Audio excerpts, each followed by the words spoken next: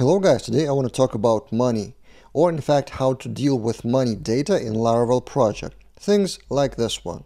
So for example, how to store the database data of value and currency and how to show that on the front end, format that, and also a bit better way is to cast the money data into a specific casting class, which under the hood would use a PHP library specifically for money. Because money, it's not just a number, it's actually number and a currency. And that number may be formatted in a different way. So it's actually an object.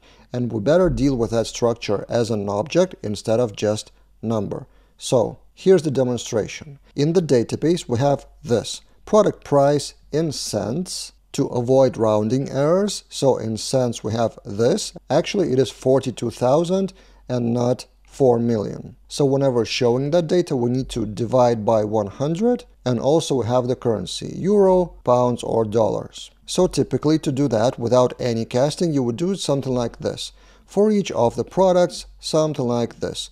You show currency and you show the formatted price divided by 100 with 2 digits. But as I said, a bit better way structurally to deal with money is to actually work with that as money.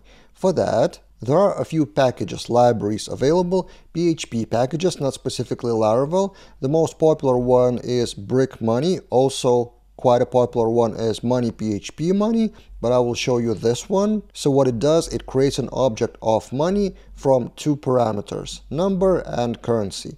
And then you can deal with that money with various methods of operations, currency management, and stuff like that. So to create that object from our data, we need to have cents and we need to have currency. And here we can use custom casting from Laravel, which appeared in Laravel 7 from what I remember. So first we generate the class of casting with PHP artisan make cast, and I called the class money. Money implements cast attributes and it needs to have 2 methods, get value and set value. Instead of having attributes like accessors and mutators, which would be only for 1 value, we have 2 values of value and currency and cast that into the money class and from the money class.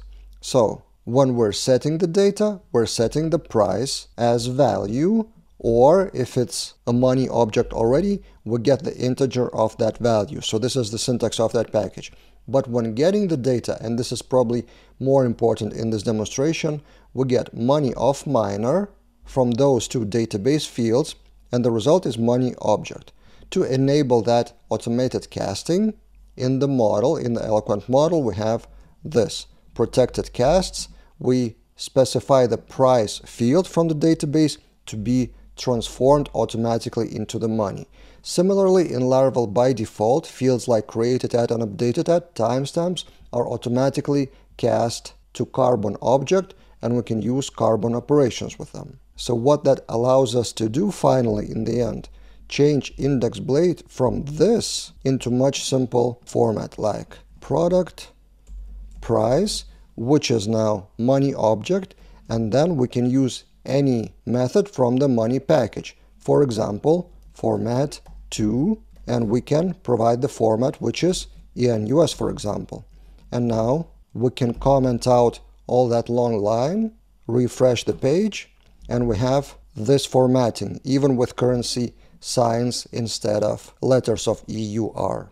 And another advantage of that is not just the shorter code, but it may be reusable. So instead of repeating all that long line everywhere you need to show that price, you can, for example, make that format configurable or maybe even by user, so that could be a variable. And then everywhere you need to show that variable, you just repeat the shorter code with the parameter. So this is kind of a more structured, kind of a proper object-oriented way to deal with more complex structure than just a number. Money is a good example of that. And also on top of that video demonstration, I can recommend an article I've written recently on my Laravel daily.com, available only for premium subscribers. And that's, by the way, I thought of this as a kind of a strategy of putting out content. So I will dive deeper into some topic. I will write a premium tutorial here on Laravel Daily. Premium means around 2000 words or more, so quite a deep dive. And I will shoot a short version demonstration of some part of that article here for free on YouTube.